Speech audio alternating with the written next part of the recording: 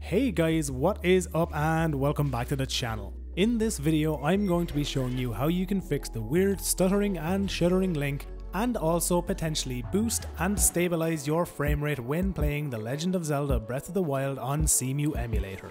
Okay, first of all let's take a quick look at the exact problem I am going to be showing you how to fix.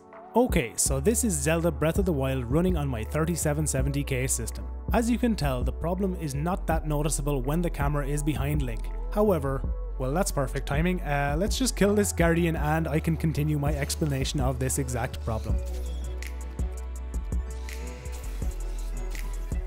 Okay, so back on topic. As you can see, when I run sideways, you can clearly see that Link is vibrating and slightly stuttering up and down. Now this also becomes very apparent when you are using your paraglider, as your player character will slightly vibrate up and down and it is very noticeable and distracting. Now let's switch over to these new static FPS packs which I am going to be giving you. As you can see, we no longer have this weird stuttery problem or Link vibrating up and down as we previously had.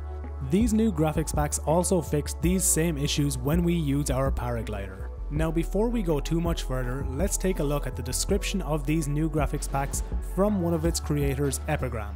This is based on an extreme simplification of the FPS++ mod by Zalfanos.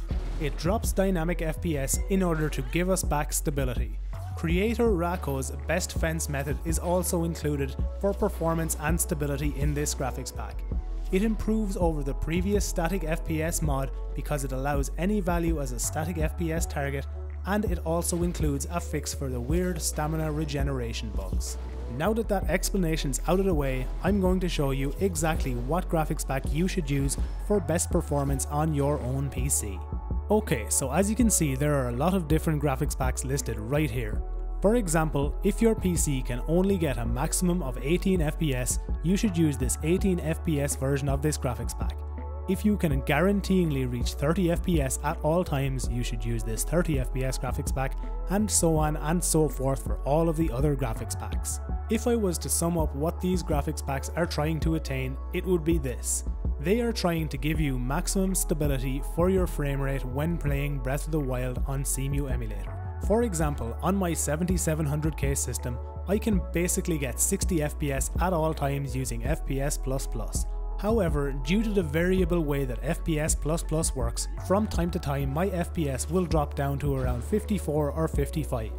When testing between these two different graphics packs, between the static 60 FPS version that is listed down in the description and FPS++, I had much better stability and performance in-game when using this 60 FPS static graphics pack.